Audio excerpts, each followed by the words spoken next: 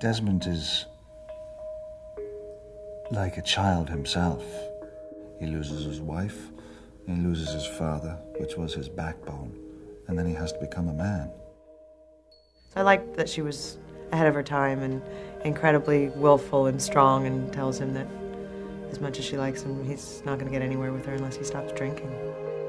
It's a different kind of role, and even when I'm directing him and listening to him talk and watching him, it seems to be a different person than the Pierce that you talk to when you're not filming.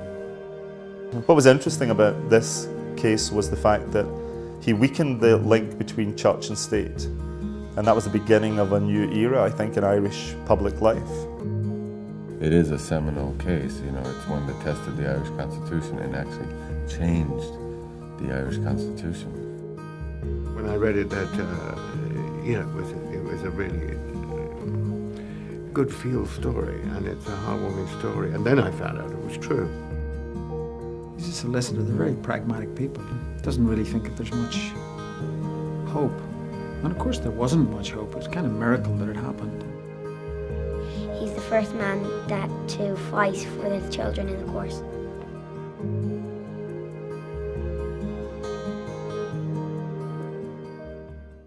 Well, the church and the state really kept a very tight grip on the community. They were the dark 50s in many respects, and you know, I grew up, 53. I got a taste of what it was like as a young boy. But the church ruled and dominated the people enormously, and so for someone like Desmond Doyle, who was an ordinary man, to go against them, that was colossal. It is the little man's movie, but you know, I mean, that's the beauty of Pierce having done it, because without him, obviously, we wouldn't have gotten the funding and the attention, and this man's story probably wouldn't have been told. And, you know, it's one of those stories where the writer, Paul Pender, he had written it, and he had always imagined, and if you look at the old pictures, Desmond Doyle looks just like Pierce. I mean, they're very, very similar. And Paul Pender was in L.A., and he just brought the script up to Pierce's office. How many scripts were left for actors of that stature? And he said, please, I wrote this for Pierce Brosnan, and he's thinking they're all going, yeah, right. And then 3 months later, he got a phone call, or I forget the exact amount of time, and they said, I want to do it. I was sitting at the commissary one day, and I saw Pierce Brosnan walking across MGM Plaza, and I thought, what's he doing here? And I was so naive, I hadn't realised, as someone then told me, his offices were upstairs from mine. And he had a company called Irish Dreamtime based at the MGM lot. And I thought, wow, how easy is this? We're in the same building.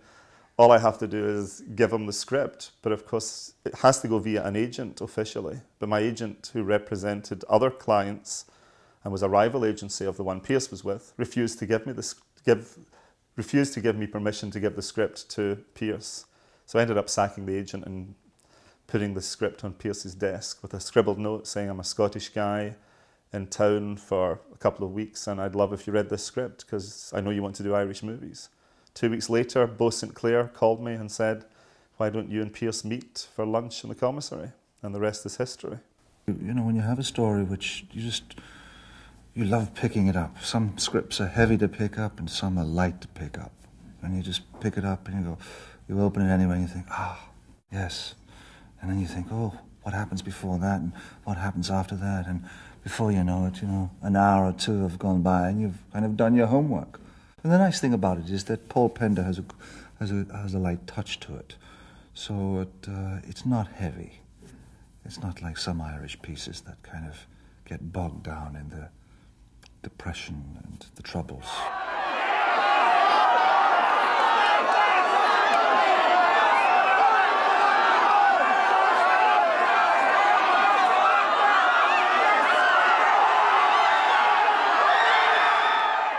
I don't know how I missed that byline in the thing, a true story, but I didn't know.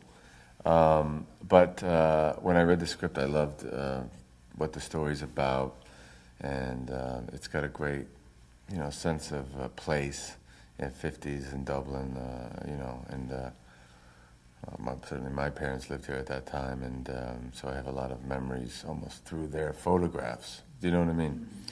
And to be back in Dublin, and it's a lovely group of people, and, you know, Stephen and I have done, I don't know, this is our 4th film together, Stephen Ray, and Pierce and his whole crew are really lovely.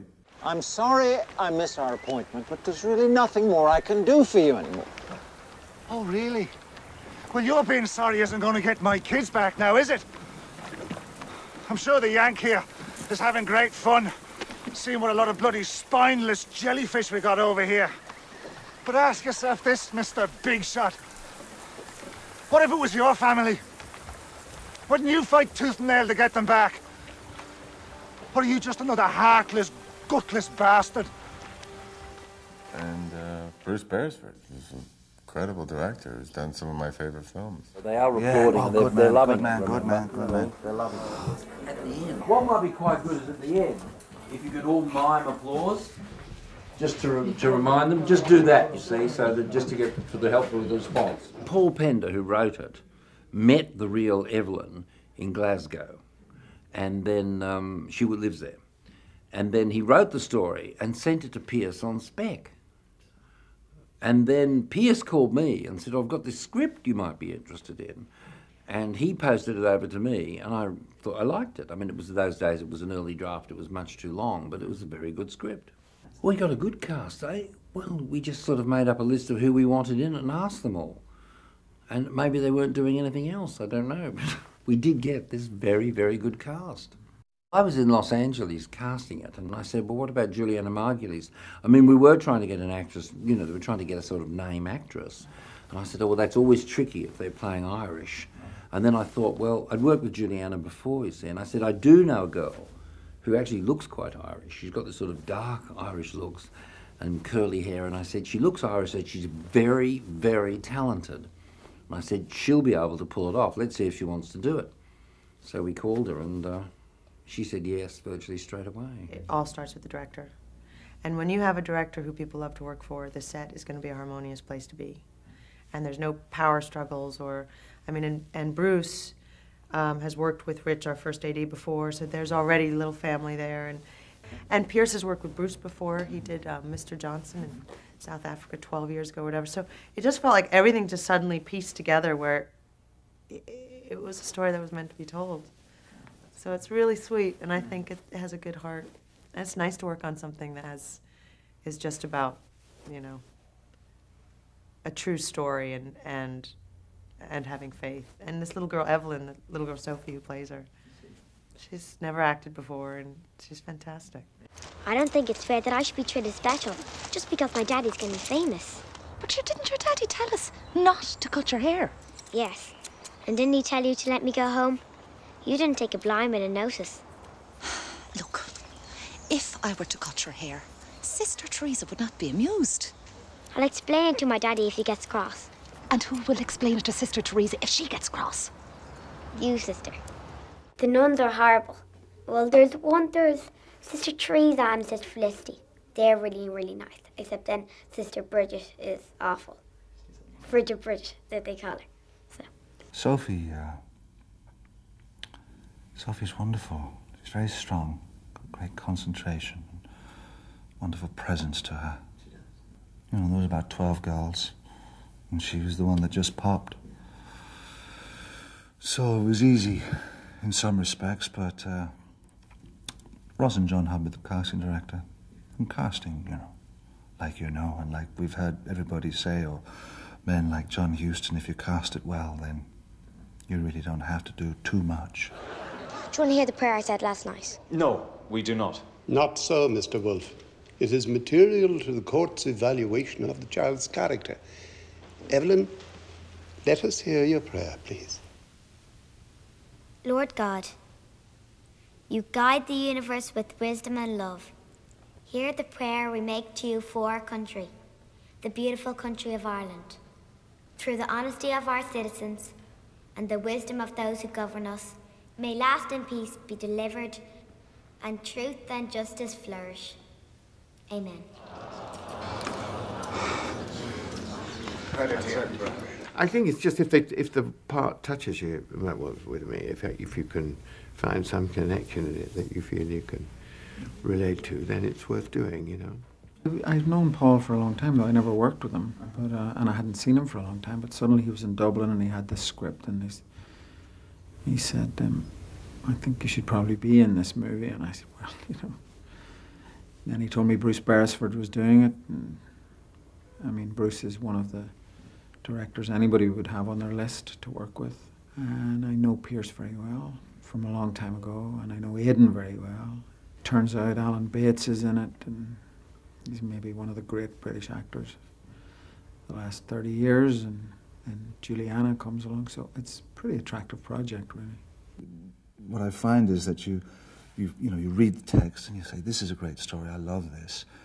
And then, of course, months or years go by and you're busy working on it, and then, of course, the day comes when you have to play the part. And you go, oh, my God, I don't know, how do I play the part? I don't know how to play the part. They've got the wrong guy, you know. I'd look around the set and I'd see other guys that would be far better at playing Desmond than me. That being said, I'm having a good time playing it. Of course, I'm singing a few songs. That's right. That'll be a first. Her rosy cheeks and ruby lips, I own she has my heart enthralled. So fill to me the parting glass. Good night and joy be with you all. Desmond is like a child himself. He's lost his wife. For one reason or another, you never really know why. They fell out of love. He's drinking too much. Can't seem to hold a job down. He loves the children. He's a very loving parent, but he's not a very responsible one in many respects. But he does the best he can, and you gradually, throughout the film, watch him pull his life together. And that comes from the loss of the children and the realization that he loses his wife, and he loses his father, which was his backbone, and then he has to become a man. I haven't done family law in nearly 20 years. I've only a working knowledge. You mean you don't know what you're talking about, then? I mean, can't you read some books? There's the solicitor that's first on the case is played by Stephen Ray, and he's sort of fobbing off the case, saying this guy hasn't a hope in hell. And then I get involved as his friend and the barrister and drag Stephen back into the case. And then we both remember an old professor of ours who was a real character, played by Alan Bates, and he plays Tom Connolly, who's a bit of a drunk, but a kind of a brilliant mind at what he does. And we rope him back out of retirement into coming onto the team. Your case is interesting. Hopeless, but interesting. You really think it's hopeless? This case is what I used to call a real St. Jude. Why St. Jude? Because St. Jude is the patron saint of hopeless cases.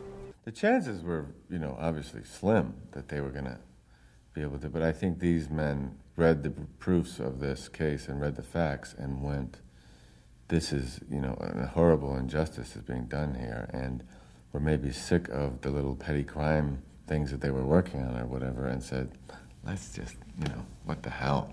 I mean, let's go for it and see if we can't help this man and, use all of our faculties, all the things that we learned in law school, challenge ourselves. He doesn't trust any of them, really. He's out of his depth, with Beattie, who he finds to be quite comical and a bit of a joke, Beattie. He's a bit nervous of Nick, because Nick is very American and very flash. But Beattie is just some kind of wallflower that's over there, and he's the brother of Bernadette, of course, so he has to, and he likes Bernadette, so he has to play the game somehow. But ultimately, he needs these men to get his children back. So there is a respect there. Have I messed it up for us all, then? Well, you may have. We're just going to have to show that this was an isolated incident, not part of a pattern of behavior. I hope that was the only such incident. Of course it was. Apart from the time when you tried to punch Father O'Malley at Fergal's. Oh, that. Oh. And when you tried to kidnap your kids. Yes, but I was drunk on both occasions. Oh, for God's sake, man, don't try to use drunkenness as a defense. It doesn't impress them. Haven't you heard the phrase? As sober as a judge. The little scene we just did in the back of the car was funny, because we were squashed up, you know, Julianna, Aidan, and myself. So I kind of put my hand around her, around the seat. And then Aidan thought, hang on a sec, maybe I should put my arm around. I said, no, I got there first, sorry. You know, I beat Quinn to the punch. So it went well, then? It went like a dream. Desmond remembered all his lines and spoke them beautifully. Laurence Olivier had better watch out. So you didn't attack a nun, then? No, I did not. Yes. Well, I'm learning the rules of the game. There's a little bit of a love triangle between the three until she makes her choice. Who's your man in the sharp suit over there? How should I know? He looks like a Yank. Maybe he's a friend of hers. Maybe he's a chemist.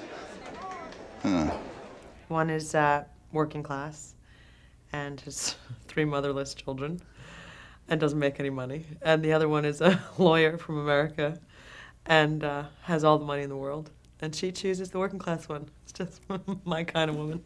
I think Desmond, you know, realizes what a powerful influence this woman is going to have over his life.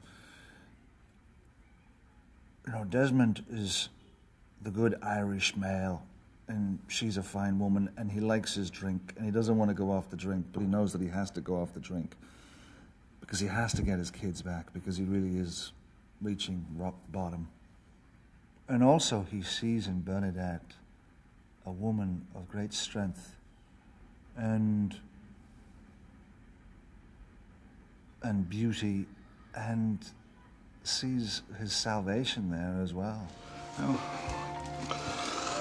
I just think, you know, you and I... Do you really think I'd kiss you just now? It'd be like kissing a soggy beer mat. But you just said... No, Desmond, I said you have to give up the drink. Oh, for God's sake, that's the hardest thing I could ever do. The second hardest. Getting your family back's the hardest.